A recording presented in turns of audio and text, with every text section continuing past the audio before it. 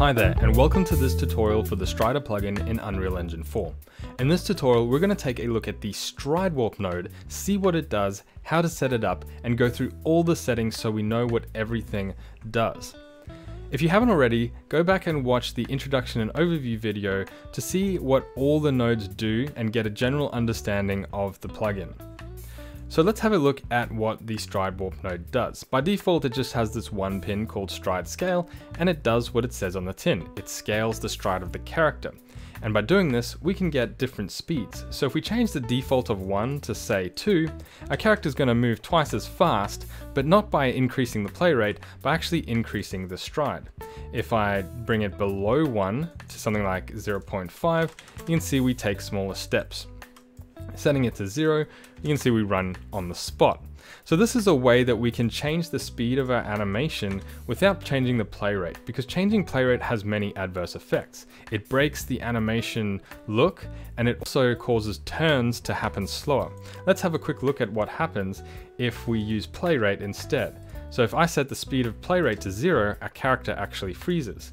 At a play rate of 0.3, our character goes in slow motion like they're frozen, and if I set it to 2, the character bounces around in not so great a way. Generally, changing the play rate of an animation more than 10% is going to damage the source animation. So that's why we can use stride scaling to scale it up even 3 times. It doesn't quite look too bad. 3 times is quite extreme, but 2 times the speed, and if we combine in a little bit of play rate, maybe like 10%, we can get a lot of different speeds without ruining our animation and without getting any foot sliding. So that is what the Stride Warp node does. There's a lot of settings that we can use to tweak it and how the hips are shifted down, etc. And we're going to look at how we do that in the setup phase. So let's do that right now, and we'll go to our somewhat blank graph and let's create a node from scratch. So to create a node, we just right click and we can type in warp to get the animation warping heading and choose a Stride Warp node. We'll plug in the poses on each side. And because these are component space, we'll automatically create a component to local and local to component conversion nodes. Drag a pin from the stride scale and promote it to a variable. I'm going to call this stride scale, funnily enough. And I'm going to give it a range between 0 and 5. Even 5 is too extreme. You probably want to, cap your stride scaling at about 2 or even 2.5. But we're going to do this just for the sake of testing. So let's compile that, and nothing's going to happen right away because we need to set up some bone references for this to work. And there's 3 sections. The first is the stride pivot. Stride warping works around a pivot point. It scales the stride up and down around that point. So it's very important. We can either choose the root bone or we can choose the pelvis and project it to the ground. This is going to give us a stride pivot that stays under the pelvis but is on the ground, and I think this is actually the best option rather than the root, because all movement generally revolves around the hips. Our legs are connected to the hips, and the hips may move off the root as the animation goes, and any good animation will if it's simulating proper human motion. So I'm going to ignore the rest of the settings for now. We'll have a look at those later. Let's go on to hips, the hip adjustment. We need to select the hips. When we increase the stride, we sometimes need to pull the hips down to avoid hyperextension. And this is where we have the settings for that. I'm going to leave that as default and keep it as hips. Next, we need to define the limbs. We have 2 limbs on a normal human, one for the left leg, one for the right. For each of these, we need to specify the tip and the IK target. So the tip is the actual foot. So I'm going to type in foot and just choose the foot L bone. And I'm going to type in foot again and choose the IK foot L for the IK target. A normal human leg has 2 bones in an IK chain. If you have like a werewolf with, a third bone in the leg, you'd make this 3 and you'd set up your IK. But that's neither here nor there. So we can then add in another foot and the foot R, so IK foot R, and that is our limbs set up. So this should theoretically work now, but you're going to notice as you change stuff, nothing happens except for the hips being shifted down, and that is because we haven't set up the IK. We can confirm that it is working though if we turn on all the bones, and we'll see these IK nodes, and we'll make sure that they're shifting out when we increase the scale and decrease the scale. Let's quickly set up the one of Unreal Engine's IK nodes just so we can get this going, and then we'll start tweaking the rest of the settings. I'll set this back to 1 for now. Okay, so we need to add in a leg IK. You can set this up any way you want, really. It doesn't have to be a leg IK. You can have two bone IK nodes. However your normal setup, it's going to work fine as long as it's setting the IK with these IK nodes. So let's set this up quickly.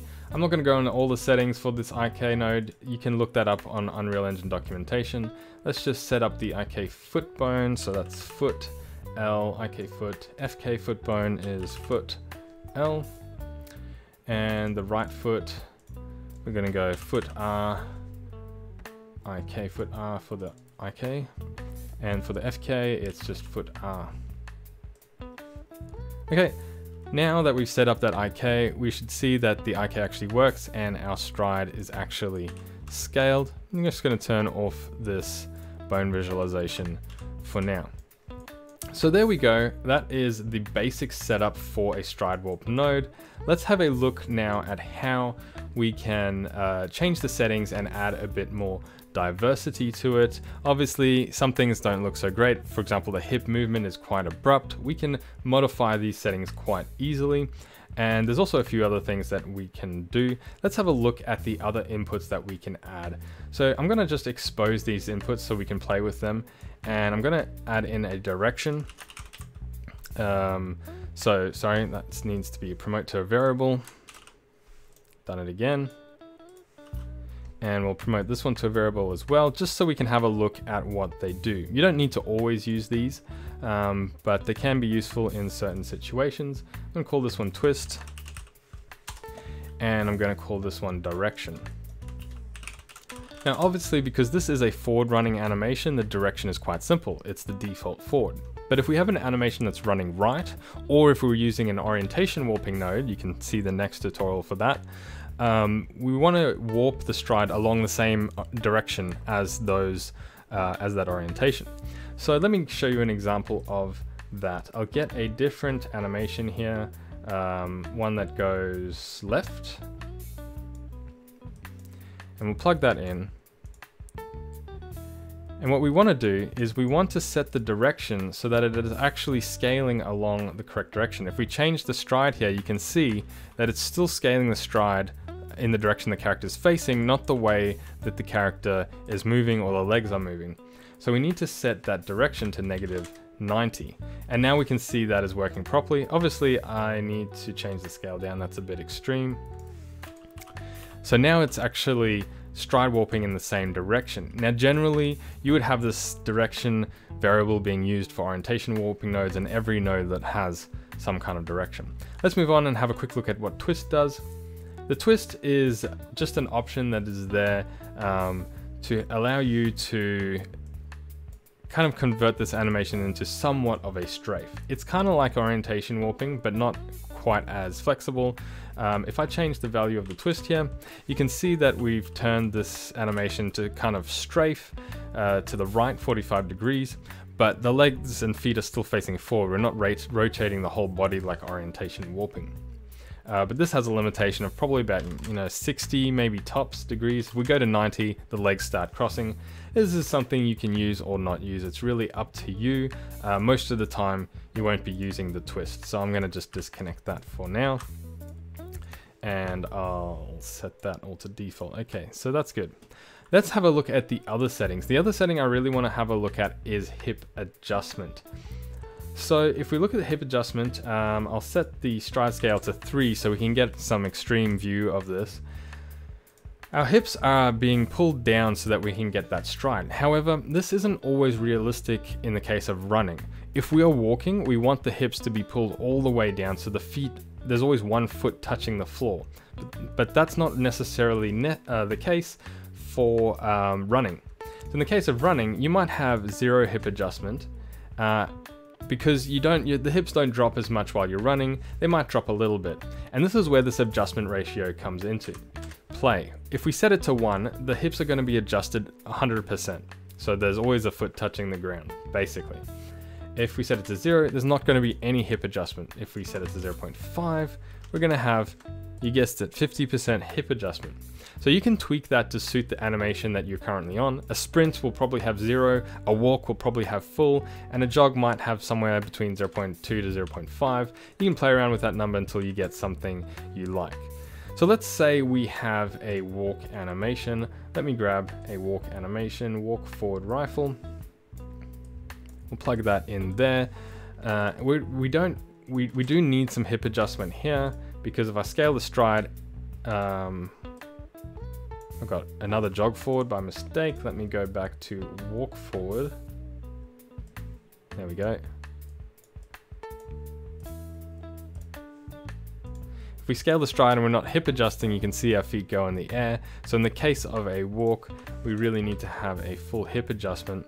But then what tends to happen is we get this abrupt bopping, and this is where max recovery rate comes into. This is a rate of recovery, so we instantly push the hips down so that we don't get leg extension or floaty legs, but we don't have to push it up straight away. If we set this to -1, it will be instant, but we can set in a rate, which is basically centimeters per second. I've set this to 100. Let's see if that smooths it out a little bit. That's still a bit fast. Let's set it down to 50.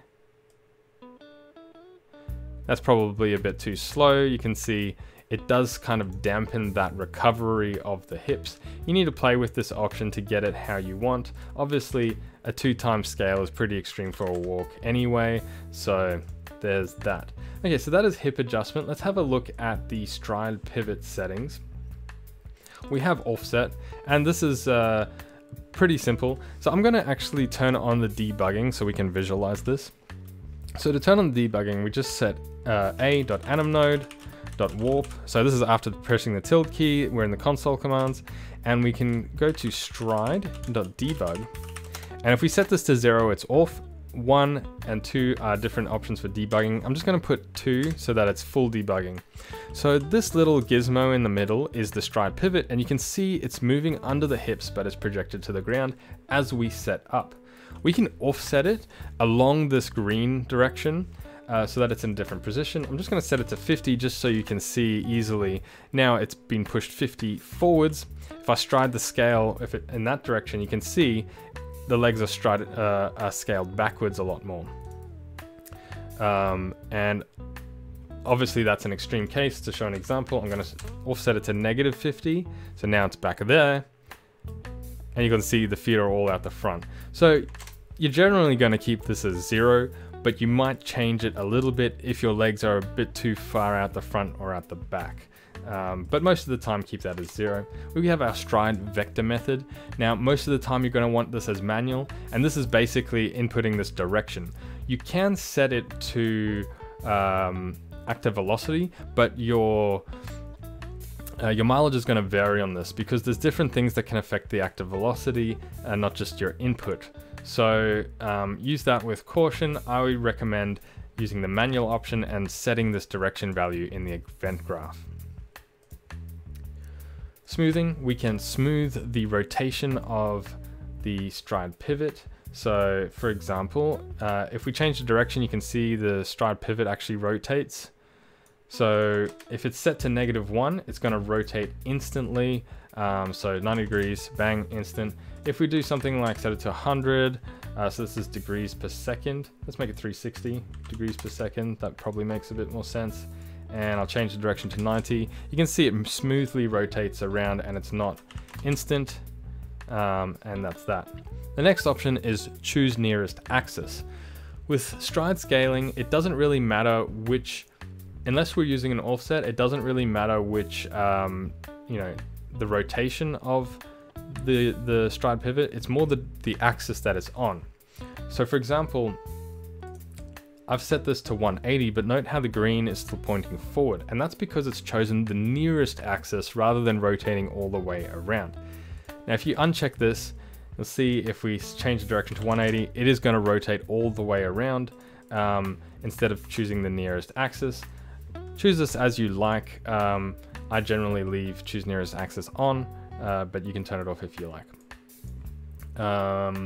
Okay, so that's the stride pivot and the hip adjustment done.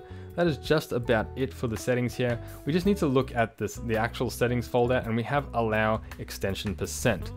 Now, the general rule of thumb with stride warping is that you can compress the leg, but you can never extend it beyond what this source animation is. So if I pause the animation here, in this particular pose, I can push this leg out, but then I have to push it back towards the hips so that it maintains the same shape. However, if the leg is compressed, that's okay. Extending the legs breaks the animation a lot more than compressing it. You can compress the legs a fair bit before it becomes a problem. However, there are cases where sometimes you might want to allow a little bit of extension, and this is the option that lets you do that. By default, this is set to 0 for no leg extension. If we set it to 1, it's going to allow maximum leg extension, which is not going to look great. 1 is a bit too much, and you'll see what I mean in this case. Let me change the hip adjustment here quickly so we can get a better view. I'll set that to 0.2. You can see now that the legs are being allowed to extend fully. They're not allowed to hyperextend, but just to get towards a straight leg. And that's not too great. If we set this to 0.5, it's not going to be quite as bad. And this can be really good when going up and down slopes where our legs do extend a little bit more. Again, this is a setting that's up to you how you want to play it, whether you want no leg extension or allow a little bit. Basically, this is a percentage of the remaining allowable extension that a leg could have before it is straight. So there is that setting. So that's it for the stride warp node. I hope this tutorial has helped you understand how it works. The stride warp node is the flagship node of the plugin, so it's obviously the biggest one to note. Again, just before I go, the debug can be accessed from the console at runtime and in the animation graph by typing animnode.warp and then it's .stride, and we can either enable it and disable it. 0 is disabled, 1 is enabled, or we can change the debug settings. I'm going to turn the debug off now to 0, and there we have it. Thank you for watching. I'll see you in the next video.